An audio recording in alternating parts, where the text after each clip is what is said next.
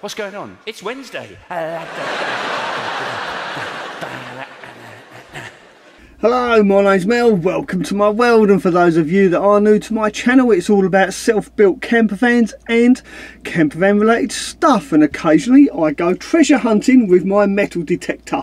So if that's something that interests you, then please do consider subscribing to my channel. Now today's Wednesday, so this is Waffle on a Wednesday, where I answer your questions to the best of my ability. And I'd like to start off by saying thank you for joining me. I hope you enjoy. Now before I do get stuck into answering some of your questions, I'd just like to start off by saying a big heartfelt thank you to everyone that took the time to leave comments in my last video. Some of those comments really did choke me up, and I really do appreciate it. It's just so nice of you, so thank you. I have had a quick read through those comments. I haven't yet responded to any of them, but I will do as soon as I've finished recording this video. Now I'd also like to say a massive congratulations to Becky. She is absolutely pumped. She recently got one of her videos featured on Chrome's channel, vanlife, and she really is excited and overjoyed to see herself on Chrome's channel. And if you'd like to see that video, I'll put a link to it up here. Go check it out and give Rebecca a thumbs up on Chrome's channel. I'm sure she would really appreciate it. Well done, Becky. Yeah, I feel your joy, I really do. Right, okay, let's get on with this week's Waffle on a Wednesday.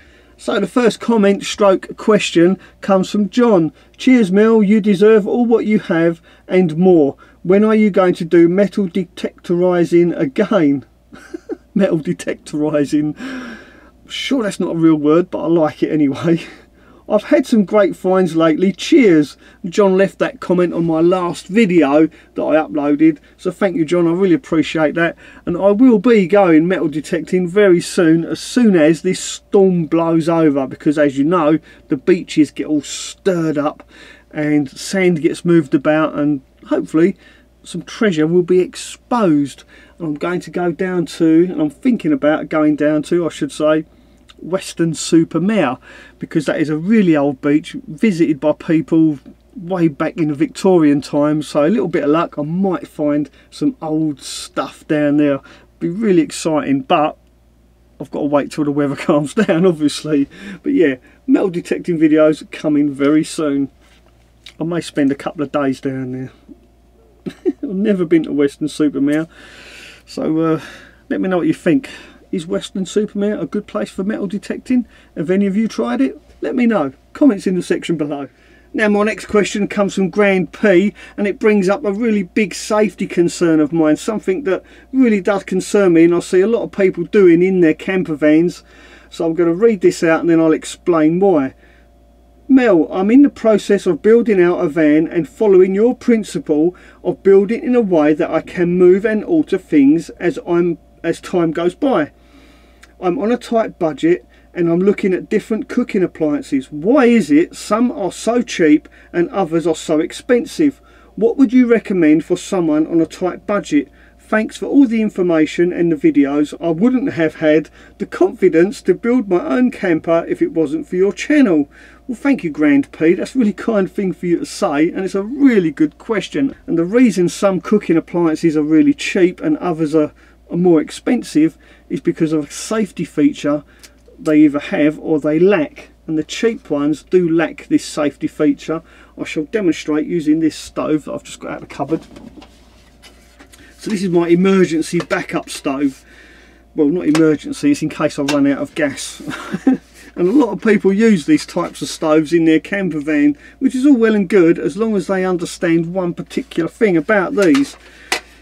And this is a real big safety concern because a lot of people use camping stoves in their vans. They fit them permanently. I'm as guilty as the next man. I did it on my first van when I was on a really tight budget. And I think Rebecca's got one in her van as well. But although hers is a more upmarket one, it has actually got a flame failure safety cutout on it. Unlike these. So what happens is, right, so these have these cheap disposable cylinders. You lock it into place, turn the knob, yeah, and you can hear the gas coming out, and the gas will continue coming out until you light it. Oh, so there you go, you light it It's now lit, it's not a problem.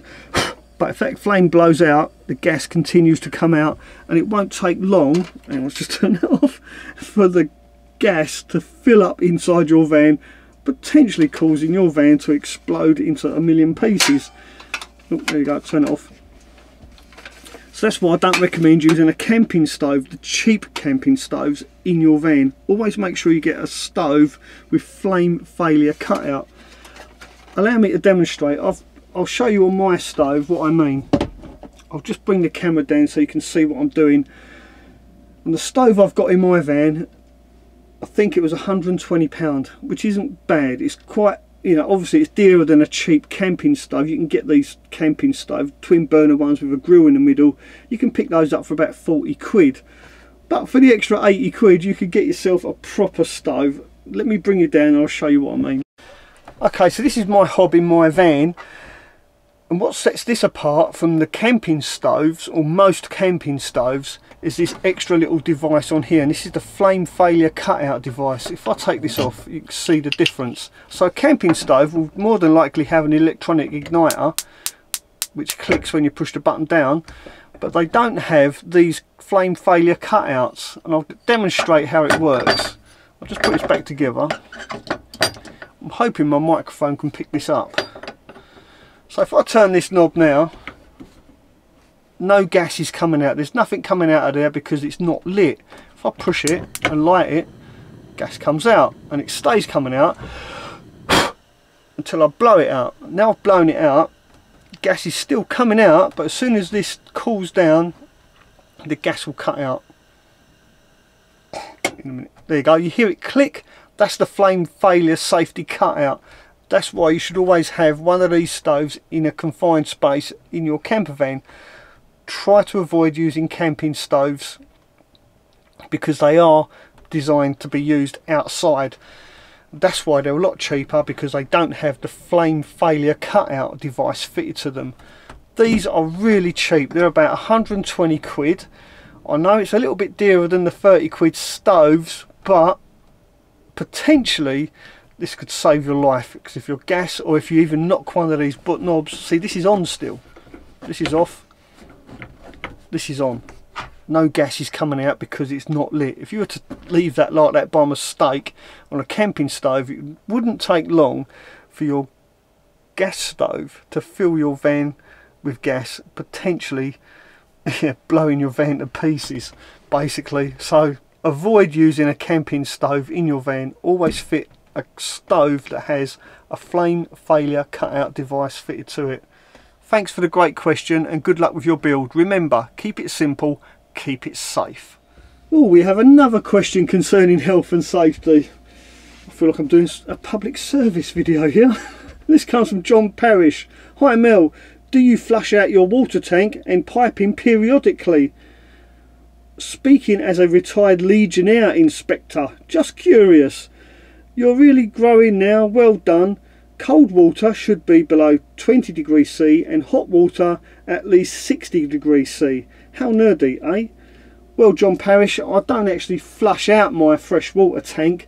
I put tablets in it to try and stop any nasty bugs growing. I do actually have a little bit of experience with Legionnaire's disease. Well, not the disease itself, but preventing it, and that was when I had an injection moulding company. I used to have a massive big cooling tower, and that worked by water running down inside and a fan on top sucking air up and up through it, and they were like, I don't know, they were deadly. They were like a disaster waiting to happen, and I used to put chlorine tablets in that every single day, these big massive chlorine tablets, and when it was running, that's all you could smell was chlorine. And periodically I would flush that through as well with some other special chemicals. So yeah, I've kind of dealt with that issue before, so I do have a slight understanding of where you're coming from with the Legionnaire's disease. But getting back to my water tank, it is only 60 litres. I do fill it up with fresh water quite often. When I'm out and about on the road, it probably lasts me a week and a bit if I'm lucky, so the water in there does get changed quite often. For safety's sake, I do actually add some tablets,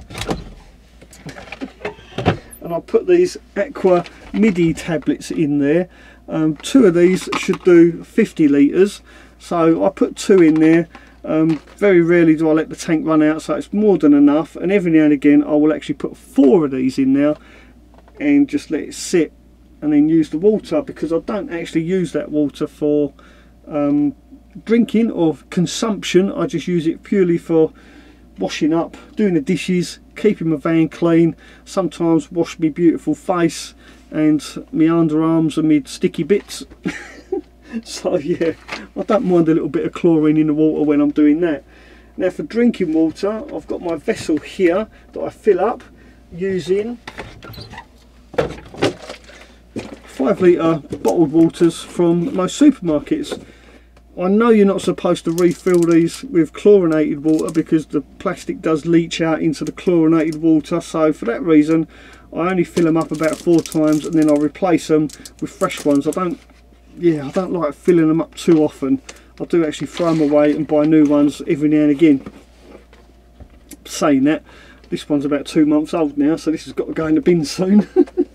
So there you go, I hope that answers that question. I do recommend these tablets. You can cook with the water. I have done occasionally, cooked like pasta and stuff with water out of my main tank, and you really don't taste these unless you've got twice the amount in there than you should have. I wouldn't recommend that because then you can taste the chlorine. But yeah, your water tanks, like John says, you can get some nasty bugs growing in there, so yeah, highly recommend flushing them out now and again. Right, great question. Let's find something else a little bit light-hearted. So to lighten up the mood, let's have Troll of the Week. Troll of the Week. And this week's Troll of the Week award goes to MJ Remy. This is priceless. This really is.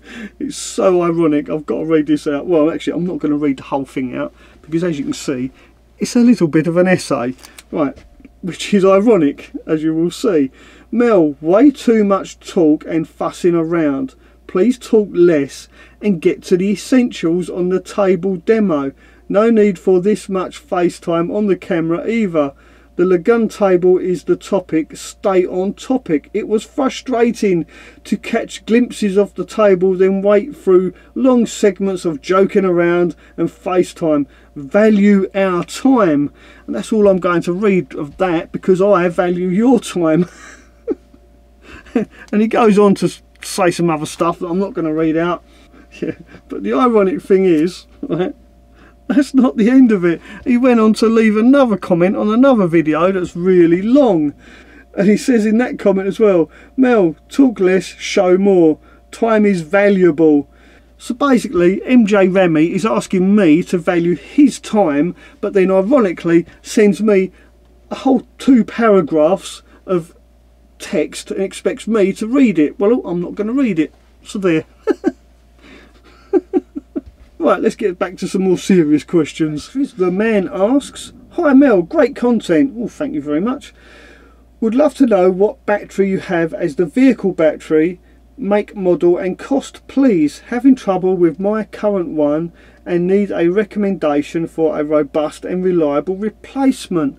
Well, the man, I have a Lucas battery. It's been great. I've had it for 2 years. It's 95 amp hour. Not sure the cranking capacity, but I would say to you, the one thing you need to do really is go to a supplier like Alpha Batteries. Highly recommend them. Give them your registration number and they will then send you the best battery or the most suitable battery for your van.